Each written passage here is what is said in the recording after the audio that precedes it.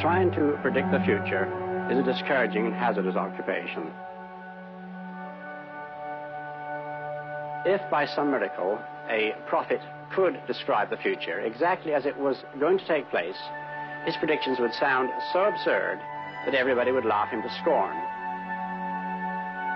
The only thing we can be sure of about the future is that it will be absolutely fantastic.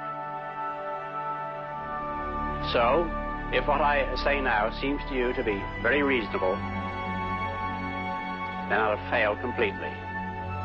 Only if what I tell you appears absolutely unbelievable have we any chance of visualizing the future as it really will happen.